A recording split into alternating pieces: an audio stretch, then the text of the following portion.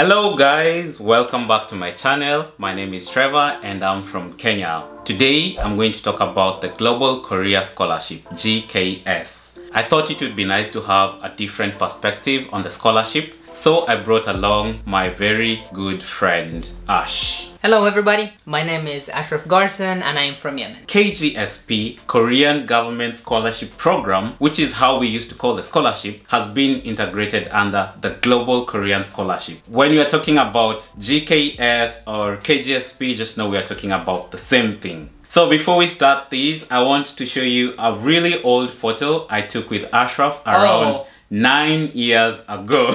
Oh no, man. Today's video is going to be in a Q&A form. However, we are not going to tell you how to apply for GKS. If you're interested in a step-by-step procedure, you can just go online. It's www.studyinkorea.go.kr, and if you click on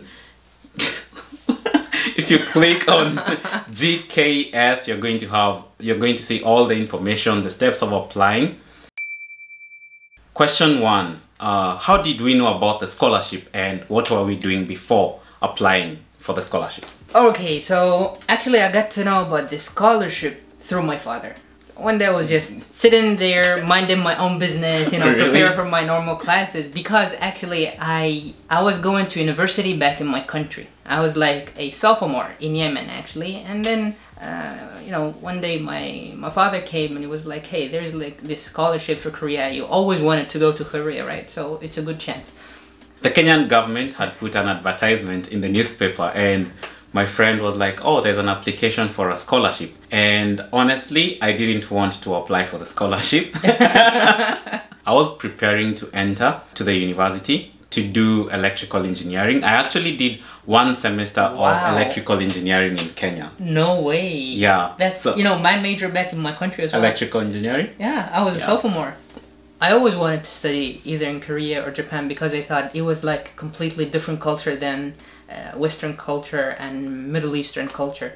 I really wanted to experience this new style of life. Also, I knew about Korean history and I was so impressed actually by the Korean history. Oh man. I'm serious. Wow. You wouldn't believe me, but that's true.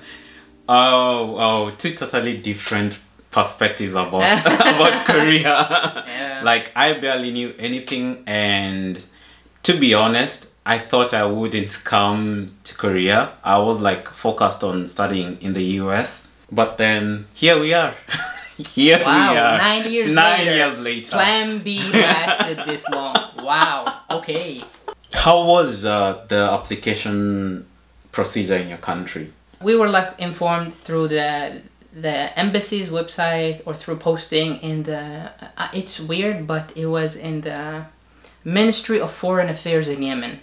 So we have like a place where they post about these scholarships and stuff. Oh, okay. Yeah. Anyway, applications were all submitted to the Korean embassy right away. So the Yemeni government has to do nothing with that. It was solely through the Korean government and through the Korean government embassy.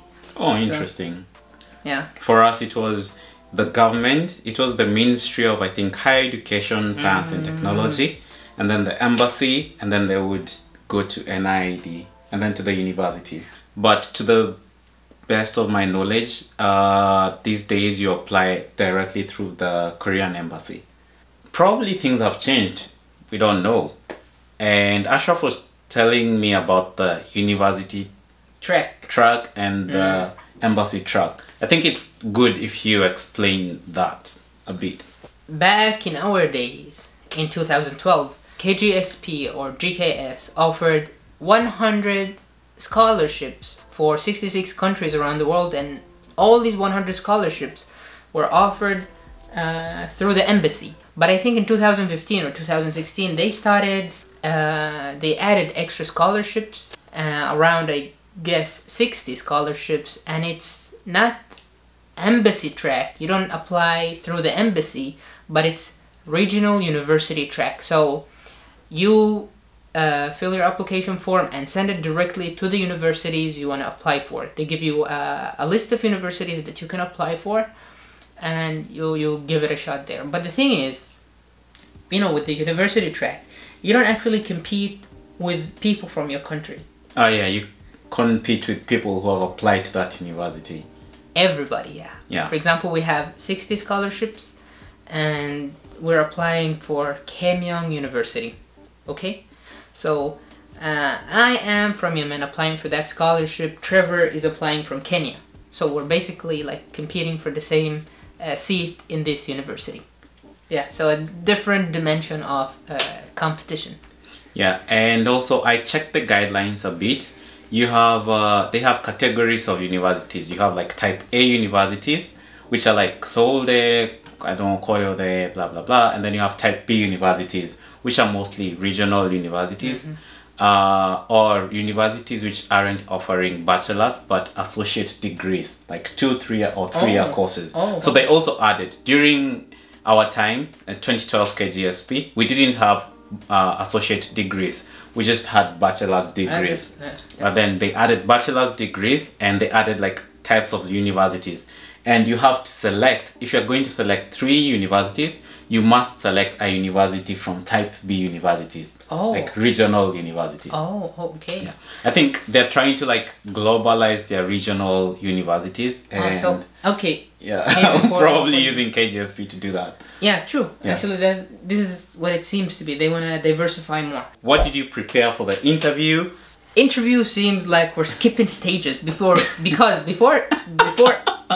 Okay. Before the interview, we had to write a very long application form, if you still remember, like 8 forms or something. Sorry. The application. Let's go to the application first. The application form was like tiring because it's pretty long, and it's sometimes they ask you to do a lot of things, medical tests, get like a recommendation letters from here and there. Anyway, so that was a little tiring. And one should put a lot of effort in that one, because that's really vague. Like, what do you think distinguished your application from the rest of the applicants? We'll get to that. Good question. I would say the most decisive things for us, because mostly we are like, mostly it's high school graduates or university, probably sophomore, junior, maybe more. Yeah. But anyway, these people actually are focused about their performance at school. Yeah, that's true. That's one decisive factor, I'd say. Language skills. Of course, your cover letter, your personal statement. These two are very, very decisive. For me, I feel like what distinguished me was my academic record. Also, I was really confident with interviews. I was really confident. Trevor here is one of the brightest minds of Kenya. Come on. Back in the days. So of course. To be honest, I didn't know any Korean at all. And I started learning Korean after passing the interview. And the only thing I learned was Hangul. I was just curious. I was like, what are these weird looking characters? Now is, how did you choose your major and your university? Okay, so I'll start this one. Okay. For me, it was easy. So, in the same track of ambition, I was like, I'm not just going to Korea. I'm going to Korea. I'm going to the best universities in Korea. Oh, you know where this is going, right? Okay. I started searching top universities in Korea, top engineering majors in Korea, and based on the search results, I put my 3 selections. Okay, which one? The Sky University. Really curious. Seoul National University, Koryo, and Yonsei. Oh shit! I'm no chills, man. I'm going for it. Whoa! I was this confident. Man, I'm going there. I want to learn at the best, not only in Korea. I know it's an industrial country. I want to be an engineer, but I also want to go to the best universities to get the best education and stuff like that. This was the mentality I have. Wow. This was my ambition, and this was, my selection as well. I was ready. I was like, okay, I'm gonna do it. I'm not gonna have like a safe option. Really? Yes. So for me, I took a really different path, and the path that I took was, first of all, I had the same mindset. If I'm going to study in Korea, which was my backup, remember, I was like, I might as well apply for the best university. Like, I usually select like 2 universities from top 10 and like one university from like middle range. Middle range, yeah. So like I try to balance out my options. So in this case, I selected Seoul, but then I was focusing on, because you have a list of majors you can select. Right. And also you have a list of universities that you can select. So I selected universities which had aerospace, mechanical and aerospace engineering. And then, so I found Seoul National University, and there was Busan. Wow. Wait, So it was this among the top 2 or like the backup university?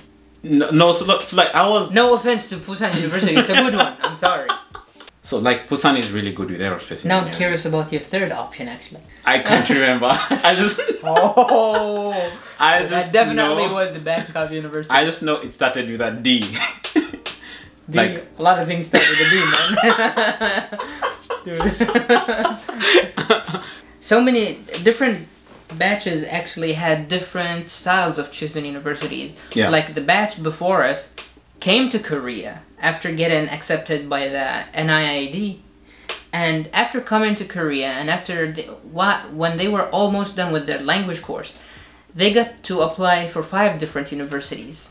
Really? Yes. Next question. Did you have any extra requirements from the university, and did you have a phone interview, and what did they ask during the interview, if you had a phone interview? The answer is no.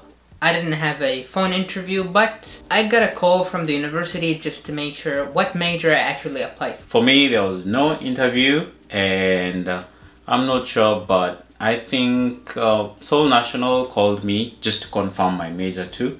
And yeah, to confirm if I had made up my mind on going to Seoul National. That was it. Wow, so, they didn't call me. They didn't call just you. Rejected Dude, they me. just rejected you. What did you have to prepare before moving to Korea? How was your visa application process? And did you face any unexpected problems? Everything went so smooth after Really? that. Yeah, I didn't face any problems. I wasn't so surprised. Like, what? How come? I'm not used to this, you know? I chose my flight. I even met online. I met a few KGSPs whom were taking the same flight with me from Dubai. So I was like, hey, take the seats next to me. And I told them how. Oh, yeah, that's so cool. Yeah, so imagine you meet your that's fellow so cool. KGSPs on the airplane and you fly together. So you have a lot of time to socialize. It's not going to be boring. It's not going to be boring. But yeah. I can't remember if it was NID or if it was the institution or the embassy. I can't remember, but I just received a call and I was like, you have 1 week to give us your passport. If you don't, we are going to reconsider your scholarship. And so I was like, oh my goodness, it's Nairobi, it's bureaucratic, it's hectic. But then I made it happen. How? I have to confess. We have some corruption happening here. Yeah. All right. Yeah. You can call it the express service at least. Oh, so yeah, I ended up using the express service and I got my passport in 2 days. Trevor already started the tips. First, get your passport prepared. Get your passport prepared. Study some Korean. When you apply for the scholarship, and in the application you mentioned that you learned Korean 1 semester or 2 semesters, you know, you have some basic knowledge in Korean. It really sets you apart from the other applicants who don't know any Korean, right? Like the only word I knew before I came to Korea was, I'm not kidding, 안녕하세요. And during those days, like foreigners, there were not many foreigners who could speak Korean. So we just say 안녕하세요 and people would be like, wow, 잘한다. 한국말 잘하시네요. Yeah. Yeah, but then I was like, serious? I'm good at Korean? And if you happen to pass and become our hube, make sure to contact us as well. We'll buy you coffee. Like, it's Korean culture. It's Korean culture. To buy Hube's coffee. Yeah. That's like our promise. So like, if you pass the KGSP... He promised, not me. Whoa, you're throwing me under the bus. I'll buy coffee for 10 people. Ashraf will also buy coffee for 10 people. Wow, okay, that's generous. Do you have any questions? Write in Instagram, the comments. write in the comments. And if you think this is helpful, just share. Anyway, See ya!